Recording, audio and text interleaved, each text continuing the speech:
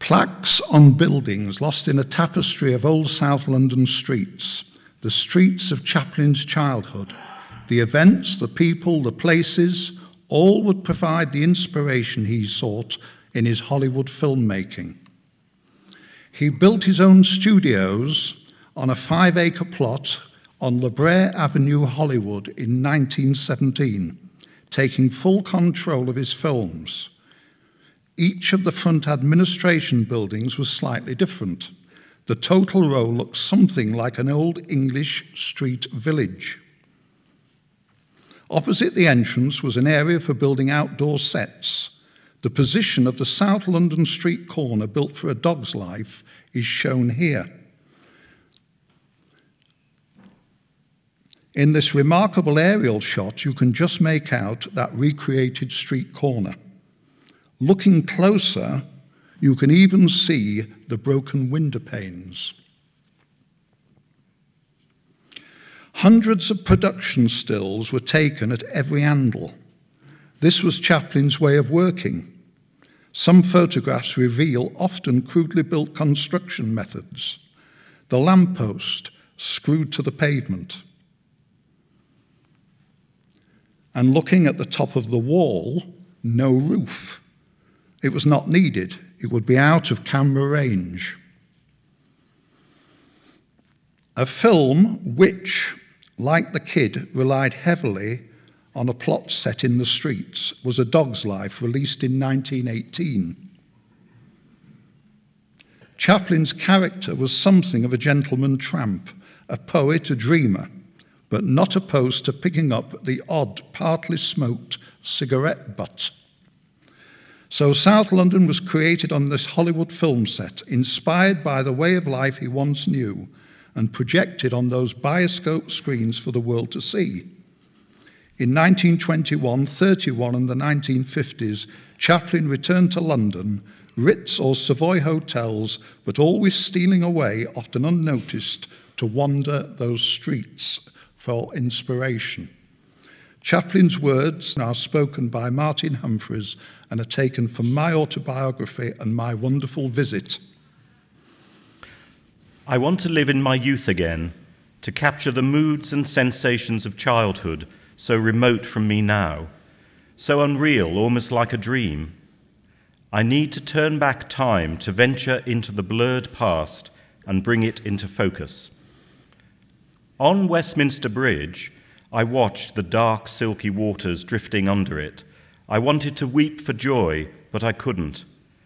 From Westminster Bridge, I walked to the Elephant and Castle and stopped at a coffee stall for a cup of tea. I could not sleep. It was 5 in the morning before I got to bed, exhausted.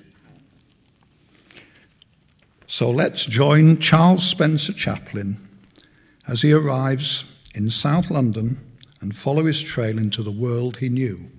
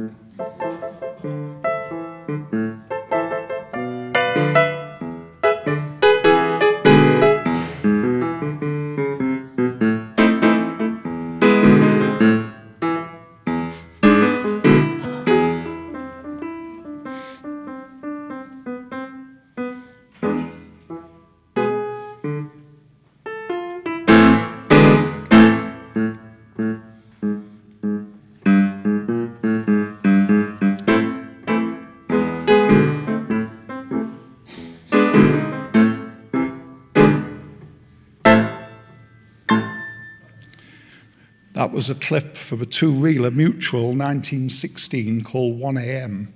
The plot is very, very similar to a Max Linder film, Taxi, and Chaplin was a big fan of Max Linder, who was an early comedian. The cab driver, incidentally, in that was born in Birmingham, and his name was Albert Austin. And Albert Austin was one of the members of the Fred Carno troupe that originally went out from here in South London. He lived in this road at number 164 for a brief period. Many theatrical agents had offices here. Where this road meets Waterloo Road on the corner of Upper Marsh, variety artists used to assemble to be given work by these York Road agents. Among the crowd are music hall locals George Roby, who lived in nearby Kennington Road, and Dan Leno, who lived in Ackerman Road, Brixton. Just past this gathering place were a number of pawnbrokers' shops, which the Chaplins would have known. In her purse, Mother had several pawn tickets. She pawned Sydney's blue serge suit every Monday for 7 shillings to help her through the week. It eventually became threadbare, and the pawnbroker would lend no more money against it. Mother went home in tears.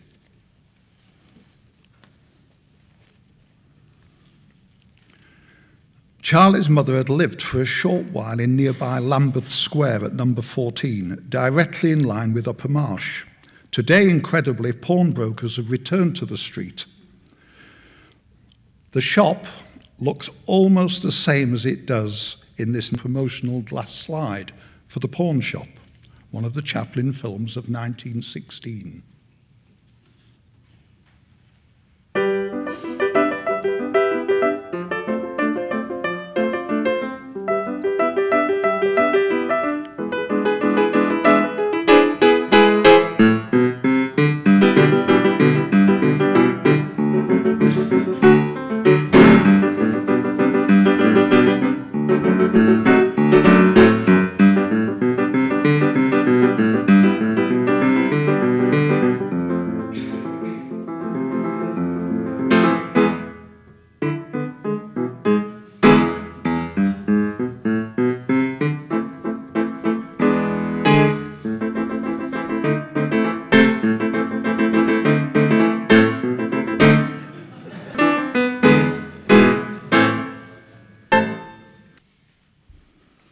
The search for a genuine Victorian pawnbroker took me to this address at the junction of Kennington Lane and Renfrew Road. You've all passed this corner today. This indeed inspired the pawnbroker.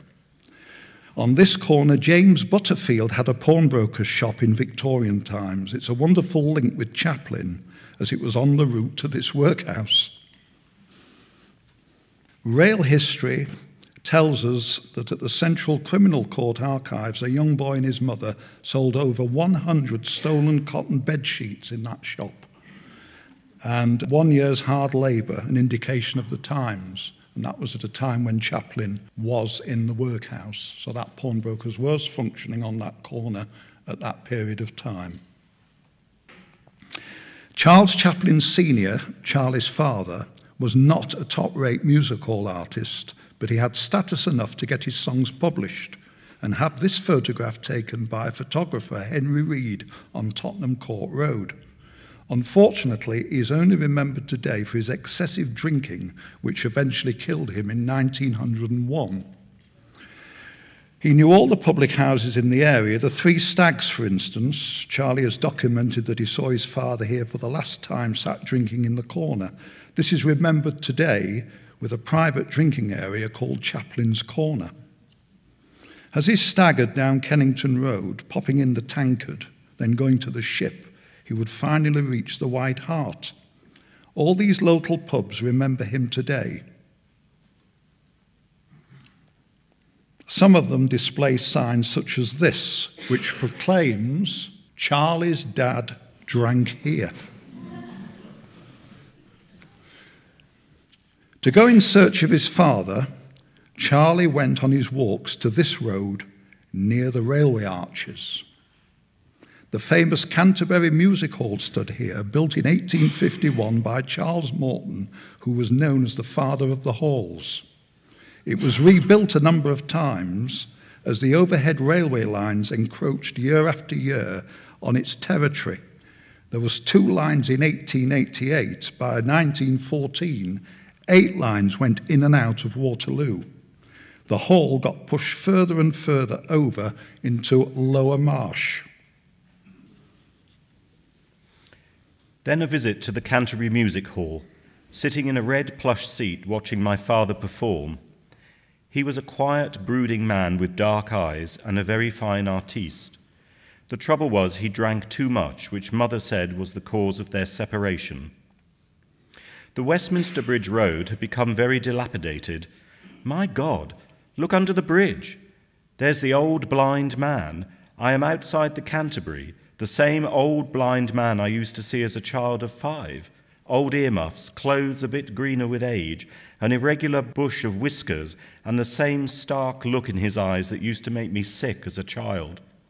What a symbol from which to count the passing years. Through these tunnels you went to get to the auditorium, lavish tunnels decorated in their day with tropical fish tanks and glittering chandeliers. The stage side is now an NCB car park, remembered nearby by flats named as Canterbury House.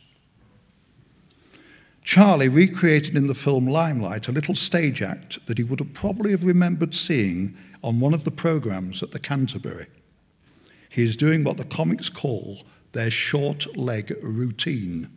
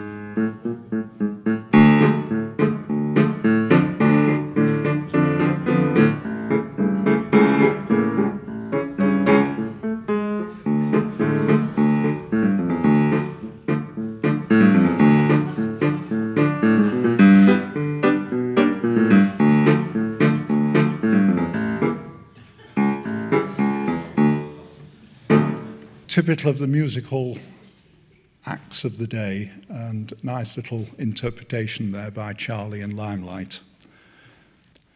Westminster Bridge Road in the late 1890s looking south.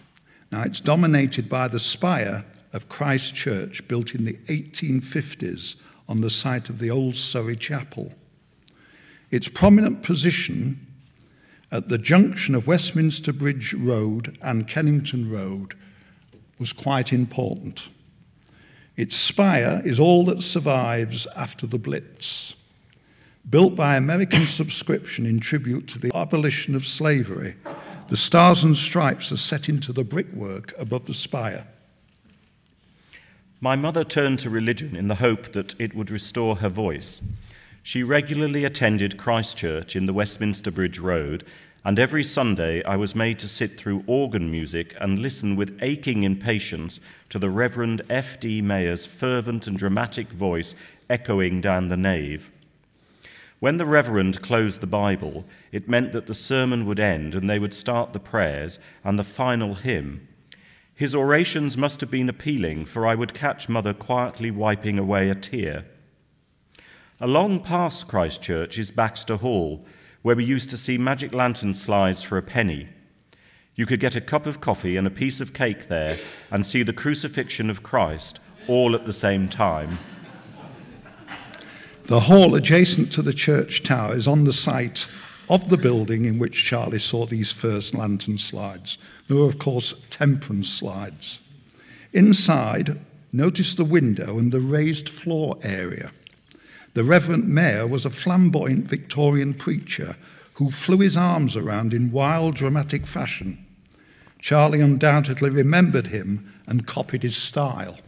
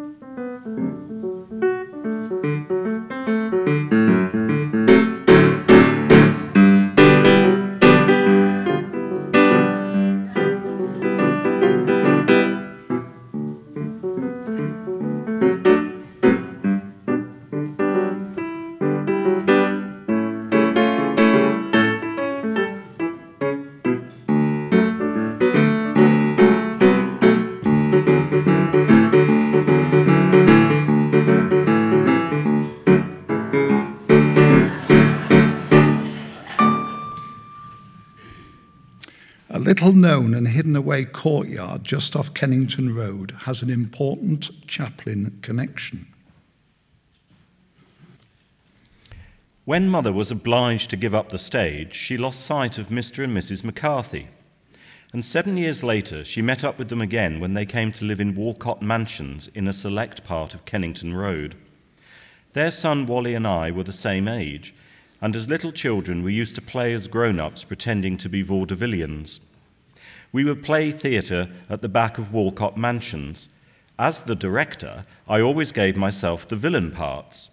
We would play until Wally's supper time, and usually I was invited.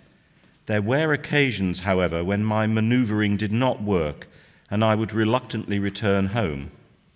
Mother was always glad to see me and would prepare something for me, such as fried bread and dripping, or eggs and a cup of tea.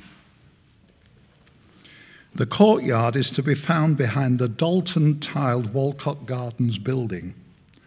This impressive address was in Chaplin's day at the better end of Kennington Road. Go around the corner into this little road and turn right into the courtyard. 7-year-old Charlie used to play and act with the other local street urchins here. This was their playground away from the busy main road. Will Murray, who appeared on stage as a character called Mrs. Casey, lived near here and recruited Charlie into a theatrical group which became known as Casey's Court. Looking into the court, notice the very low-level windows which residents used to watch the kids play through. An old newspaper illustration from 1921 shows little change to the courtyard over the years. The original wall-bracketed gas lamp still survives from young Chaplin's days.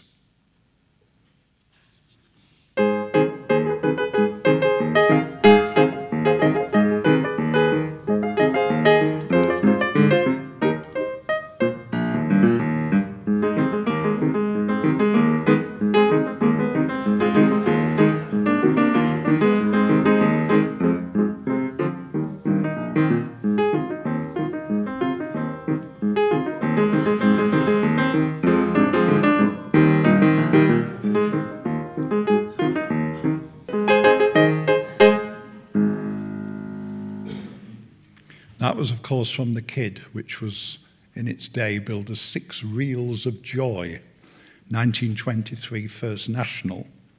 And the little boy was, of course, Jackie Coogan. A few hundred yards from Casey's Court, we come to the site of a row of 9 terraced houses. I arrived at 3 Pownell Terrace, and a strange calm came over me as I walked towards the house. I stood a moment, taking in the scene. I looked up at the 2 top windows, the garret, where mother had sat, weak and undernourished, losing her mind. The windows were closed tight. They were telling no secrets and seemed indifferent to the man who stood gazing up at them for so long. Yet they communicated more than words. Eventually, some children came up and surrounded me, and I was obliged to move on down Kennington Road. Parnell Terrace was set back at an angle to the main road. A plane tree planted after the war helps us locate the exact spot by comparing the photograph I took recently to that from the one in the Lambeth archives. Demolished in 1966 and eventually replaced by flats, whoever lives today in the flat ringed is technically living in the airspace of the Chaplin's third-floor garret. The house as it looked in the 1920s. Notice the iron railings across the front. By the 1930s, there was a wooden fence around. And here's the house just prior to demolition in the 1960s. Note the arrows indicating the third-floor garret windows that Charlie and his mother would have looked through in 1903. There is some wonderful 16mm home movie footage of Charlie visiting the house in the 1950s.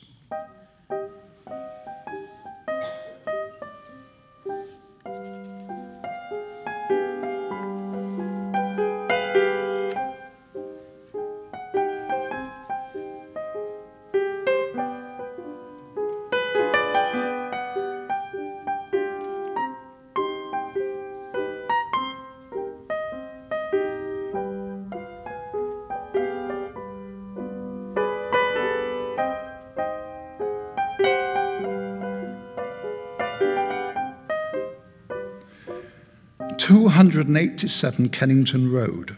Here, Charlie Chaplin Sr. lived with his mistress Louise, who incidentally died in this workhouse infirmary.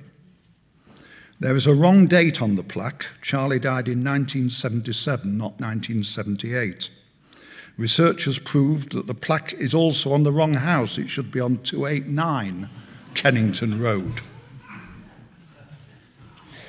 Almost opposite is Black Prince Road, formerly Broad Street. Charlie's uncle Spencer was landlord at the Queen's Head pub here. It was he that paid for Charlie's father's funeral in Newington Cemetery. It's next to the railway line going into Waterloo. Charlie used to strain himself looking out of the carriage window to see if he could see his uncle Spencer at the pub.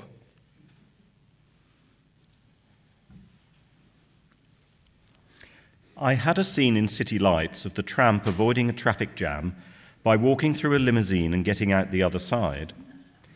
When he slams the door, the blind flower girl hears it and offers her flowers, thinking he is the owner of the car.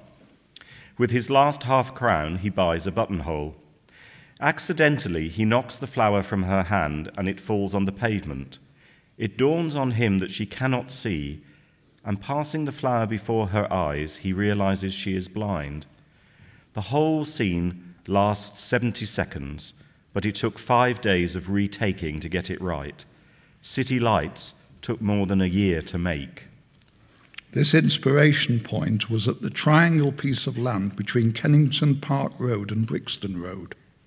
St Mark's Church has imposing gateposts and iron railings, and there was really a blind flower girl on that corner in Victorian times. Chaplin drew in his memory for City Lights, and the part of the flower girl was taken by actress Virginia Sherrill, who was one of the leading ladies Chaplin didn't marry. The whole church corner has a feeling of old time. Concrete pillars, laboriously recreated by the studios in Hollywood together with the iron fencing. And you can see that if you just step out of an Oval Underground station.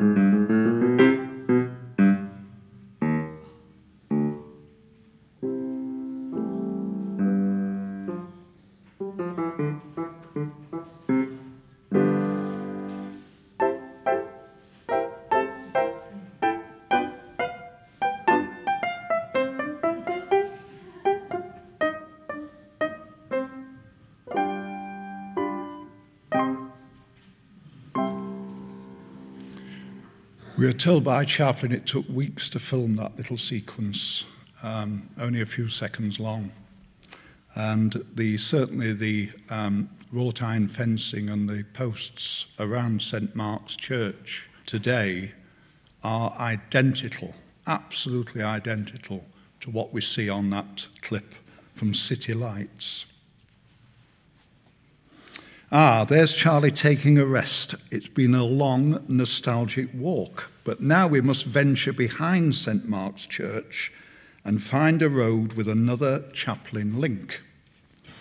Glenshaw Mansions. It was here that Charlie and his half-brother Sidney lived.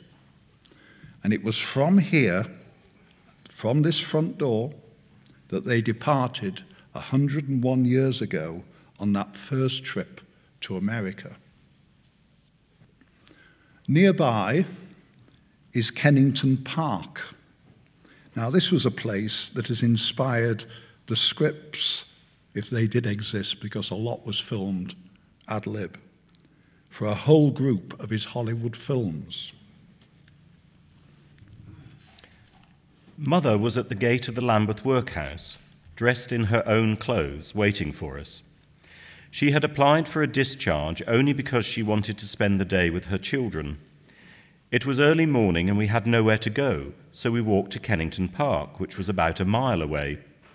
Sidney had 9pence tied up in a handkerchief, so we bought ½ pound of black cherries and spent the morning in Kennington Park sitting on a bench eating them. At noon, we went to a coffee shop and spent the rest of our money on a 2-penny tea cake, a penny bloater, and 2 half-penny cups of tea, which we shared between us.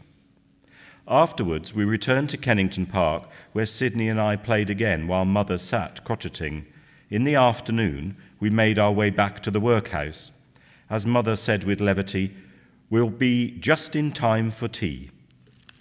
The main entrance into the park would have been well known to the Chaplins. It must have inspired him to make what are today known as his park pictures, publicised in many fan magazines of the day. There is a dedicated Chaplin children's playground in today's park. I've located as well the Kennington Cross Coffee House from Chaplin days. The prices seem right, or perhaps they went to nearby Kennington Road. Notice that bloaters are mentioned at the bottom of the menu. Charlie is quoted as saying, "Give me a park bench, a policeman, and a pretty girl, and I'll make a comedy film."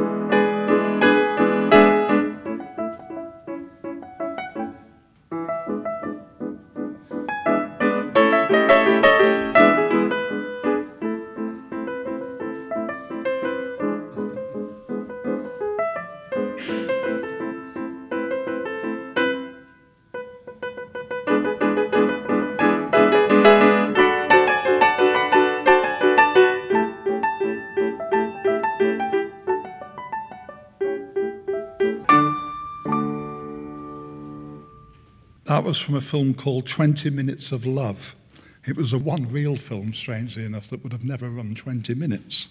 It was a Keystone comedy released by Mutual in 1914, and Edgar Kennedy was the lover, and Minta Dufresne was the girl.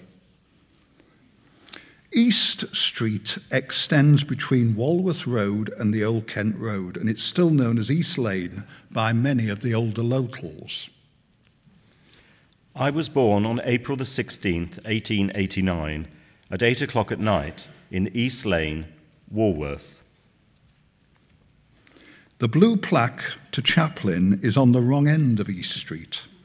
It's on a building which I discovered was a corn merchant's in Chaplin's days. There is an old mission hall on East Street, originally on part of the street that was known as Richmond Place. Today, it's the East Street Mission. Chaplin would have been influenced by this building.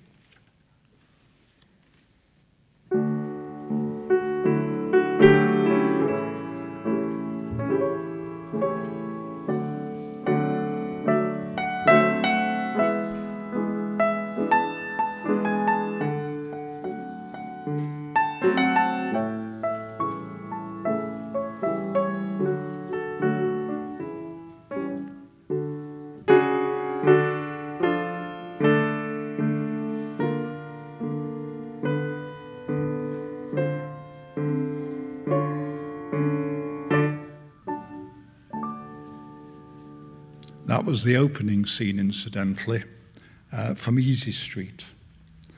And the lady was Edna Purviance, and the film was made in 1917. Just opposite East Street Mission is Morecambe Street. It was formerly known as Camden Street, and it was the birthplace of Chaplin's mother, Hannah, at number 11 in 1865. At 57 Brandon Street, Hannah and Charlie, Charlie's father, lived. And at the time of their marriage, they went to Larkham Street, St. John's Church. It was a sunny June day in 1885. Nearby are Methley Street and Bowden Street, both recreated in Hollywood. Mother had taken a room in one of the back streets behind Kennington Cross, near to Haywood's pickle factory, and the acid smell would start up every afternoon. At the end of our street was a slaughterhouse, and sheep would pass our house on the way to be butchered. I remember that one escaped to the amusement of onlookers. I giggled with delight at the capering and panic. It seemed so comic. But when it was carried back to the slaughterhouse, the reality of the tragedy came over me. I ran indoors screaming to Mother, "They're going to kill it! They're going to kill it!" That comedy chase stayed with me for days, and I wonder if that episode established the combination of the tragic and the comic in my future films. The layout of this street with its T-junction is thought to have given the inspiration for the Hollywood street set, not only for Easy Street, but also for The Kid. Charlie lived at 39, facing into Bowden Street. City Lights Court is a tribute to the rail-blind flower girl who lived nearby. The old pickle factory is now a photographic studio, and the whole street area almost unaltered since Chaplin's days. This cinema glass slide is typical of the promotional material of the period.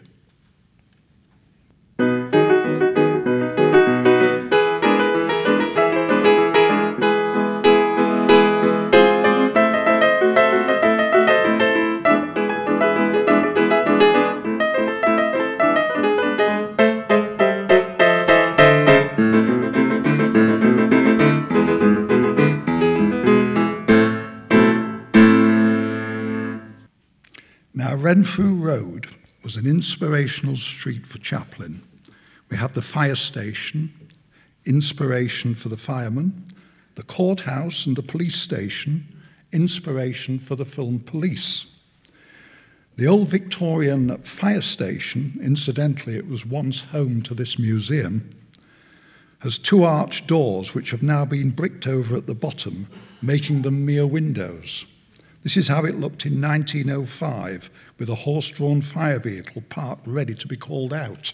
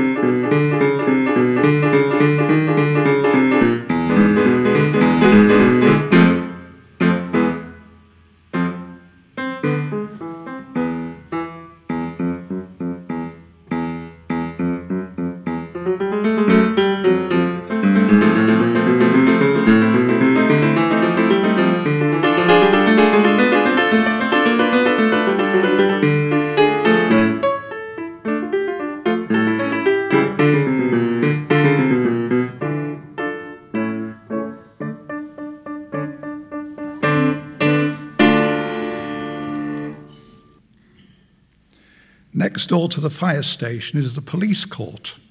This is now the Buddhist Centre. It dates from 1869 and was certainly known by the Chaplins. The impressive wooden roof in the courtroom still survives. What stories that could tell. The entrance to the police cells and the original wood-panelled walls are unique features of this building. The police station, which stood opposite, inspired Chaplin's film Police. However, the building that stands there today was rebuilt in 1938.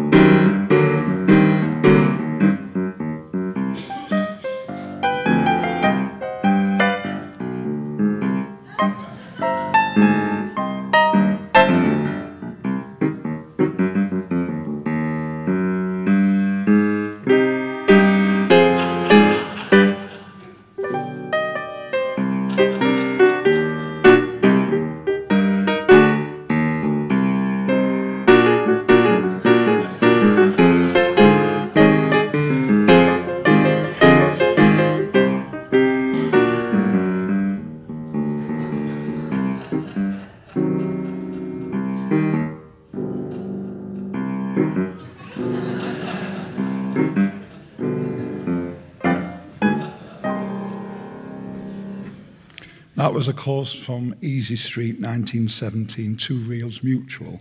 Eric Campbell was the bully, and in that very year, tragically, Eric Campbell died in a car crash in Hollywood. He was one of the original people to go out from the Carno troupe. He was from Scotland originally. Mother was burdened with Sydney and I and was in poor health, so she decided that the three of us should enter the Lambeth Workhouse. We were aware of the shame of going to the workhouse. I thought it adventurous and a change from living in a stuffy room. We entered the workhouse gates and we were made to separate, Mother going in one direction and Sydney and I in the other. I remember the sadness of that first visiting day, the shock of seeing Mother garbed in workhouse clothes. We sat together, our hands in her lap. She smiled at our cropped heads and stroked them consolingly. From her apron, she produced a bag of coconut candy, which she had bought at the workhouse store with her earnings from crocheting lace cuffs. Sydney and I quickly adapted ourselves to workhouse life. Many people make the error of thinking that this workhouse and the buildings were where the inmates lived. Well, this is not the case. Today it's the Cinema Museum. The master's house was where the workhouse master lived, worked and administrated the whole workhouse. This is all that's left of a vast building which covered an enormous area, housing 1,400 people at its height.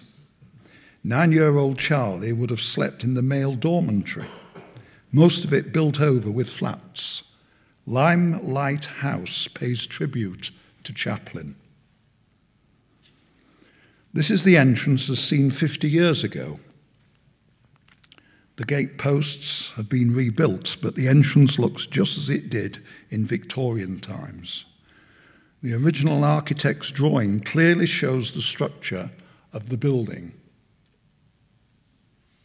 In the film The Kid, we see Edna Purviance coming out of a similar building. Notice the gatepost inspiration and the architecture of the building. Chaplin looked for a building to replicate this workhouse as a charity hospital. He found it in Los Angeles, the Highland area of Los Angeles, and it's the Occidental College, which still stands today. Where have we seen that building before?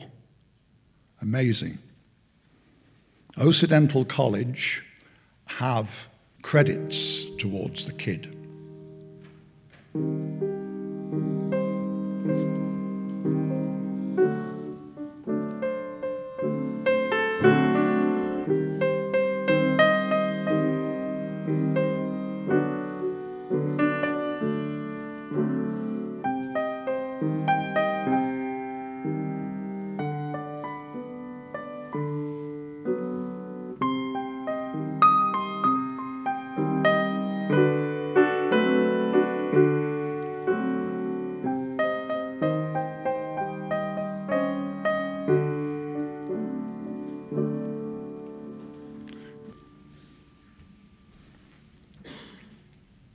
Now, I don't know whether you noticed in that clip that when she left the charity hospital, she headed for the park to sit on a bench. We get those very little story in Chaplin's autobiography. The Elephant and Castle statue today, with Spurgeon's Victorian Tabernacle building, still stands intact. You can see the statue here in its original position on the Elephant and Castle Theatre.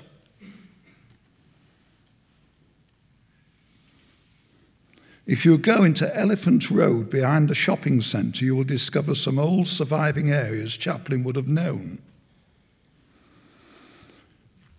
This restaurant is on the site of the old theatre, which is remembered by a wooden tablet sat into the wall. Hidden away, the Charlie Chaplin public house. Now, this is on the site of an old coaching inn where an old rheumatic man called Rummy Binks tended and watered horses. And Charlie was supposed to have copied his walk. Underground, we can see pictures there. That little alleyway is still there if you go around the back and up by the side of what was the Coronet Theatre, that it was the place that Chaplin was heading for on these walks.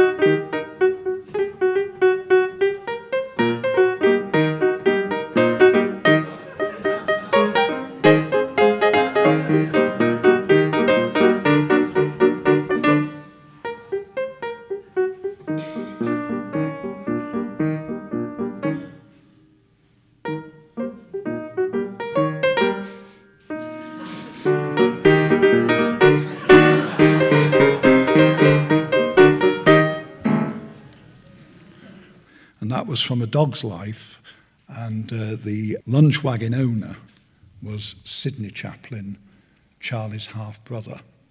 And there's been a wonderful book produced by an American university on the life and times of Sidney Chaplin, and what a life story he had to tell. With his coat collar up, hoping not to be recognised, Charlie would then hail a taxi and head for his suite at the Ritz Hotel. The next morning, Southampton, and a goodbye from its mayor, destination America.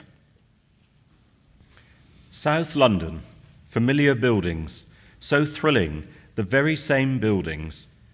Visiting Kennington had completed something within me, moods, memories, awakenings. From such trivia, I believe my soul was made. Goodbye, Elephant and Castle coffee stall. It's back over the river, leaving my childhood behind, dinner at the Ritz tonight. I realise that time and circumstances have favoured me. I have been cosseted in the world's affections, loved and hated. So now I will end this odyssey of mine.